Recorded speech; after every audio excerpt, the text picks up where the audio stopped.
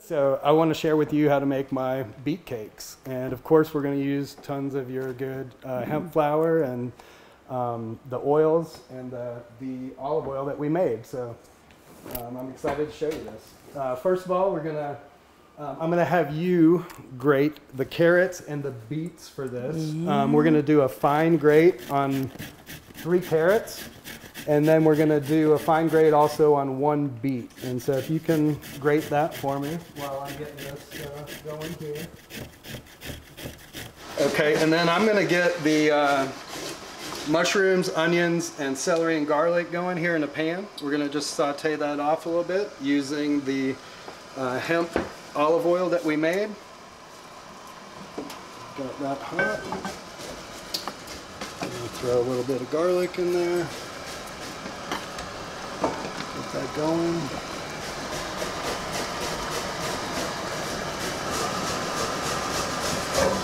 So once this garlic kind of starts going a little bit, we're going to add onions.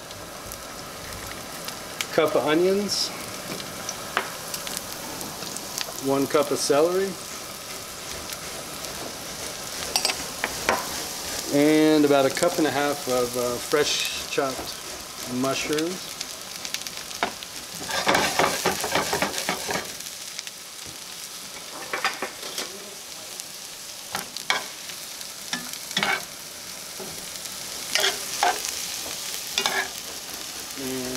This is going to take a second to cook down, but we're going to also add our special Chef Frank seasoning. This is a blend of salt, pepper, garlic powder, and a little bit of paprika. I just kind of make it myself because I use it for everything. And then I'm going to add a little bit of Franny's, the Abigail flour to this. It's going to, you get the earthiness with the mushrooms, and we're going to get a little bit of that earthiness from the fresh flour. And fresh herbs from the garden. And a little bit of fresh thyme from the garden. So we're just trying to, because the beets and the carrots are so powerful, you want those earthy flavors from the cannabis and the mushrooms, the flavors from the celery and the onions, that's savory. So now that you've got that all grated, we've grated the carrots, the beets. There's so much juice inside those beets that there's going to be too much juice in the patties themselves. And so if you can just actually ball that whole thing up maybe into one big softball and hold it over this and just kind of squeeze as much juice as you can get out of that into this bowl. Yeah, see, we want to get rid of that because then it's just not going to allow us to bind that. We can use this for other sauces and maybe soups and stuff later, but we don't want all that juice right now.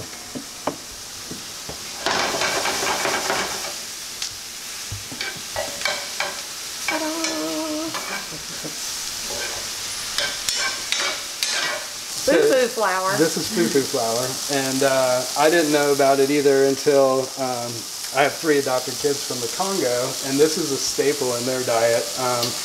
It's basically a plantain flour that they make dumplings out of, and they'll have dumpling soups and things like that. And so I needed a binder, but I didn't want to use any kind of glutinous stuff, and so this is a great alternative to gluten. It's basically just pureed plantains.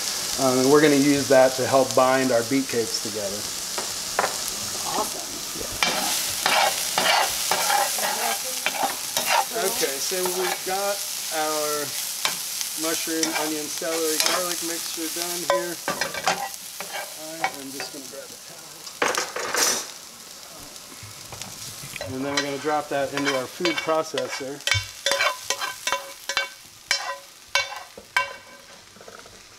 Careful not to.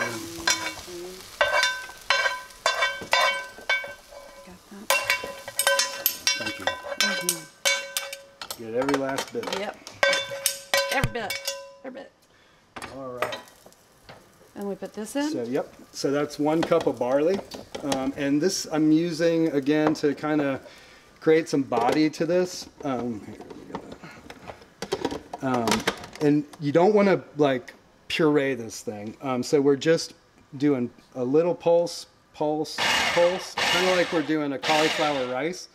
We just want to get like a meaty consistency because it's almost like a meat substitute. And so when I was coming up with this recipe and how I, you know, what I wanted to taste and the texture that I wanted, I needed that, you know, something there because the beets kind of, once they get hot and the carrots get hot, they just kind of get mushy. And so this gives us like a nice meatier consistency. You can see there. Or? Yeah, that's perfect, Franny. Why don't you add that there? I've got a little spatula that we can scrape the sides. Perfect. Yeah, so the mushrooms, the onions really go good with the beets. Now, if somebody were not using fufu flour, would they just be able to use flour? Use any kind of flour. You know, I just wanted one that didn't have gluten in it, and so I opted for this. I had a cabinet full of fufu flour, but we're going to add a little bit of this in there. It's going to be about maybe a quarter of a cup of the fufu flour. And you're looking for like this consistency, right? Is it better to grab a glove and work it with your hand? No, for now we just want to kind of stir it all together. We're going to also add some fresh parsley to give it some nice fresh flavors. So pretty. And then to continue layering the CBD, we're going to use some of the CBD oil in there. I'm going to use about 4 droppers of this because we're going to be using the CBD other ways too. Okay. Perfect. Yeah, just fold that. Right, so great job mixing that up. What I like to do though with this is let it, put it in the fridge and let it sit overnight. It just kind of helps bind it all together. I feel like it releases some of the moisture, it dries out a little bit, and it just helps bind it. And so I've got a batch that's ready to go. This is cooled overnight. And what I like to do is grab a little cookie sheet. And I've got some parchment paper here. And that way we can just form up some of the beet cakes. This is totally versatile though too. You could make these into beet balls, so like a mock meatball, or great for hors d'oeuvres, or with pasta or something like that. But what I prefer to do, just because it cooks better and more even, is to do little beet cakes. So it's almost like a salmon cake or a potato cake, but it's a beet cake. And they are dynamite. Yeah, so if you can help me just kind of scoop up, you'll want to scoop up maybe about a golf ball size into your hand. And just kind of form it into a ball as though we were gonna do a beet ball, but then we're gonna just kind of mush it down and create the cake. And then lay it down just like that. Perfect.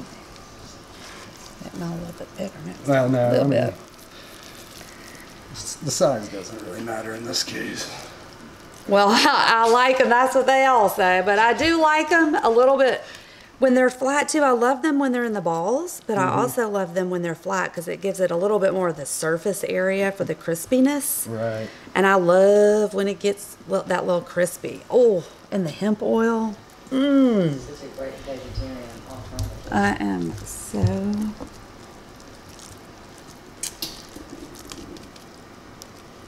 Yes.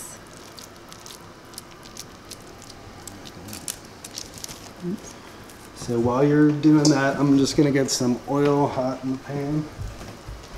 For this, we're also going to be searing these in the pan to get that nice good crust on them. And again, we're going to use our handy dandy hemp oil that we infused earlier. So you're going to be using this in the all handy the time. dandy iron skillet, because Franny loves to cook in iron skillets. Oh yeah. Once you've prepared the patties for the cakes, you'll have about 12 from that batch. We had just a little bit more, but you're looking for about 12 of these cakes. And then we're going to take this over to our hot oil. I've got some oil in the pan here. And we're just going to drop them in Probably about 6 at a time, however many we can get in that pan. So what type of oil did you use there, Frank? That's our hemp oil that we just infused. Yeah, that's actually right back here that we're infusing another batch.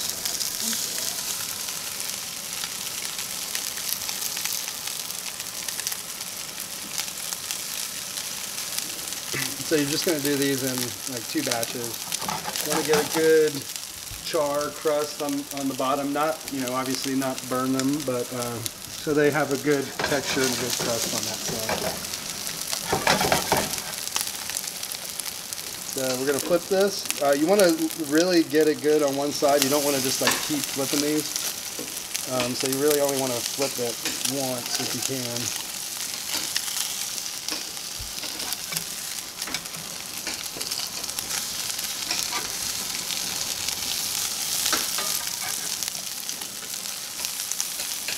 That little char there that you see, that's okay. Beets have just a little bit more sugar in them, and so they're gonna do that. That's what makes them so delicious. That's the part I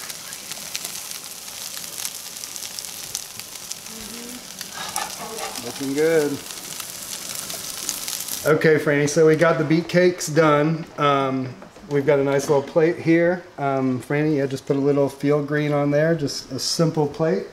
We're then, you can grab a couple of those, the beet cakes that are done there. And just lay those on top, real nice. And then let's crumble just a little bit of goat cheese on there because everybody loves goat cheese with beets. It's such a good combination. Why is that? Is it something to do with the acidity or? It's just the flavors of that goat cheese with that earthiness of the... And so this is a avocado cumin CBD sauce that I made. So again, another layer. We had it in the oil to cook them. We have it inside the beets, and now we've got it on top. And then you can also take it, you know, bam it one other notch and give it a little drizzle over the top to get all those flavors. Oh, tell them what you like to do with that. I love to use this product as a garnish because you can see, like, when you put it on a white plate like this, it really gives like a nice green hue, and it's just a beautiful extra touch, as well as having medicinal and herbal, you know, attributes. Deliciousness. And then let's just throw a little bit of parsley over the top, and voila, my beet cakes. They're awesome.